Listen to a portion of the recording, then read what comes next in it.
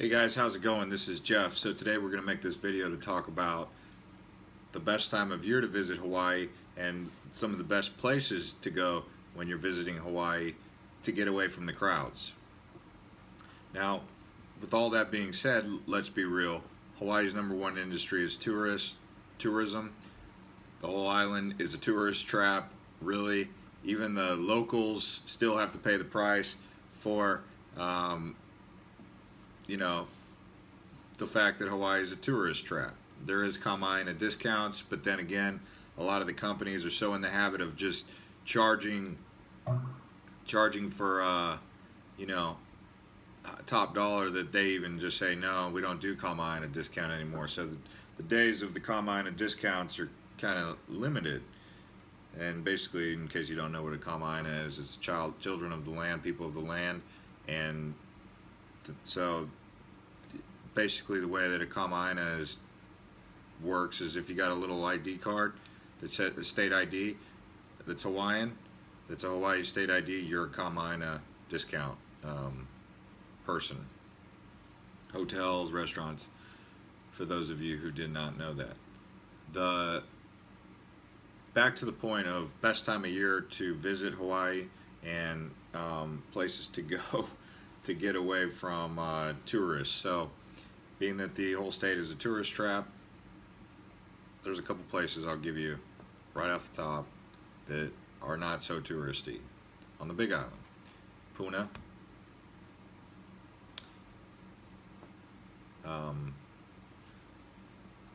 Hawaiian Acres, Fern Acres, Mountain View up in that area towards Volcano. I mean, Volcano's kind of touristy, but not too bad.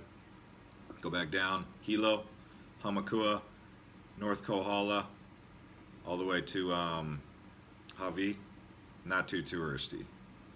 Although Hawi, they all got their own little, like Honoka'a and Hamakua has its little walking area for the tourists, but it's not a giant tourist trap. It's still got a little bit of a local feel, like Hilo. Hilo is the only time Hilo ever has a tourist feel is when the cruise ship comes in, and cruise ships like Hilo. Do the people on the cruise ships necessarily like Hilo? Well, that depends.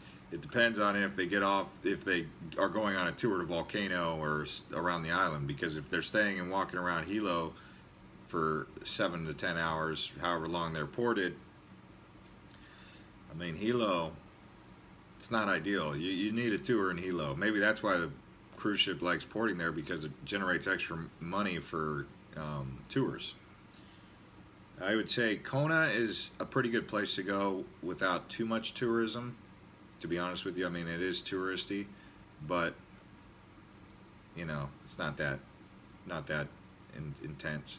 Captain Cook, it's kind of local vibe. If you go over to Maui, Maui's a total tourist trap. I mean, it's all about that California. It's like California in a way. But I would say if there's any place in Maui, it's probably towards like Hana, and then Piahi, Haiku, Makawao, that area. Those areas there, not too much tourism. Kind of got that local feel. But if you got Kihei, Lahaina, Wailuku, upcountry, I mean, that's mostly geared towards tourists.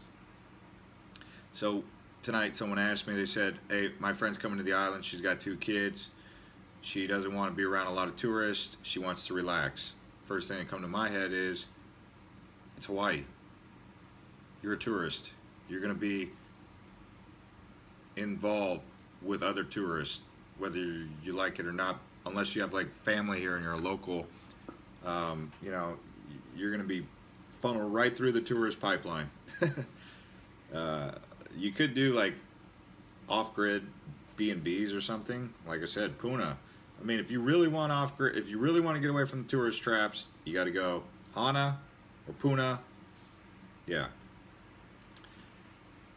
On Oahu, I can't really say anywhere that you can get away from the tourism in Oahu. So, maybe you can pick a nice resort that allows you to relax, but at the end of the day, a resort is tourism. Oahu, you know, you just don't go to Oahu if you're looking to get away from other tourists.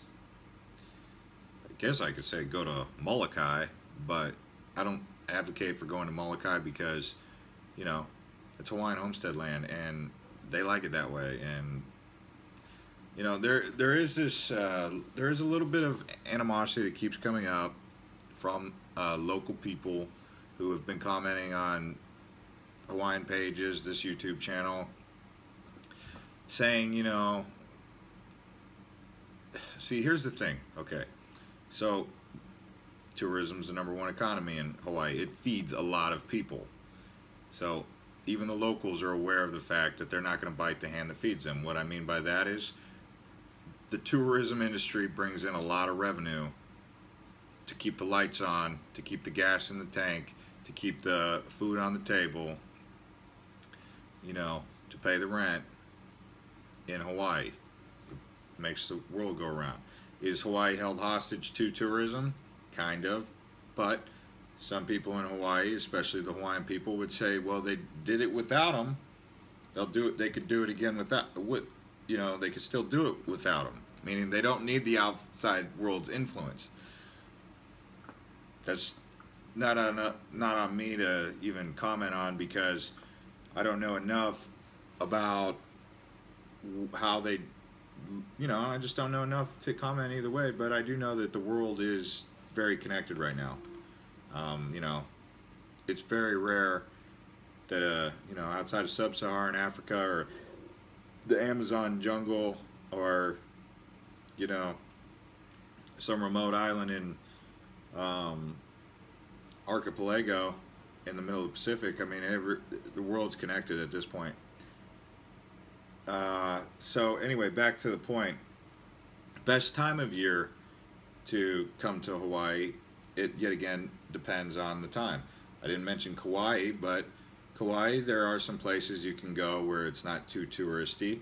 But if you're going to go to Kauai, you know, you're going to want to end up in Honolulu, and Honolulu is one of those places where the locals are territorial, and they're not necessarily even Hawaiian locals. Like, they're uppity. I use this term because they're uppity people. They would be called haoles, foreigners, who have taken ownership, who have decided that they are the kamaina of the children of the land over there, and they want to basically try to shoo everyone out of Honolulu, because Honolulu is this special place, and that's what they do. I mean, I think it's kind of messed up that they think that they own everything that is over there, and they try to shoo people away. But then again, I get it. When I'm driving around town and I'm seeing a bunch of cars on the road, I could see why Hawaii was rated the #1 state for road rage based on Instagram hashtags. Per capita, Hawaii has more road rage Instagram hashtags that said road rage than any other state in America. And I get it. Hawaii is not really designed for this much clunkers on the road, all these cars, all these pieces of steel. So to say the best time to visit Hawaii, it's probably November to March. But there's not really ever a bad time to visit Hawaii. And the reason I picked November, December to March is because,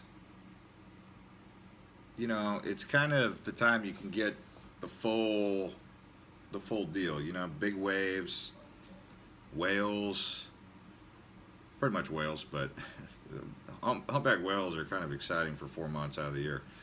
People get all excited about that. And then, like I said, surf culture, big waves, North Shore, coming from the north. You also have some other things that are going on. Nice weather, snow on Mauna Kea, snow maybe on Haleakala, on Maui, you know, which kind of adds to a little bit of the appeal of the cool things about Hawaii that are anomalies. You know, the rare things that happen. And then you'll also have lava. So the best time of year, if you're a lava volcanologist or someone who aspires to be into liquid magma and stuff like that, the best time of the year to go would be when the lava flow is really going, because you can never predict when that thing's going to stop and go. But it's pretty good all year round. It is a little bit hot in the summertime, but that's good because the water's going to be a little bit warmer too. And if you like swimming in warm water, like right now, I went down to the beach. It's kind of cold getting in there, and it'll start to warm up. But the summertime, it's really nice water. You know, I love it then. I love it now too. It's not cold, but you know, it's still chilly. So to put it all into summary, the best time to visit Hawaii, if you don't want to deal with tourists, fellow tourists, but have a good time. Stay away from the holidays. If you come during the holidays, New Year's, Christmas, Thanksgiving, Memorial Day, Veterans Day, those are going to be the busiest time. There's going to be more tourists here. So, like I said, at the end of the day, all time is the best time to visit Hawaii. If some of your favorite attractions are seasonal, like snow on Mauna Kea, humpback whales, lava, which is not seasonal, but you know, does happen. Big waves, surf season. If it's summertime, the place to surf is on the South Shore. In particular, Pohoiki on the Big Island, or maybe Waikiki will be a good spot, better than North Shore in the summer, or Lanikai, or well, Waimanalo. There's not really too much surfing or bodyboarding on that side of the island, though. We're on Oahu. We're Lanikai, Kailua Beach. Maui, surfing is good in Lahaina in the summer. It's okay. Kihei, Makena, shore breaks in Makena are slamming. You know, so it just depends on what you're. If it all it is sunsets, white sand beach, and luau, so you're round. So if you're trying to avoid the crowds, stay away from the holidays. It's pretty simple. I mean, prices are better, but can you get off time from work? That I don't know. Can the kids get off school? I don't know. That pretty much wraps it up for this video. Thank you.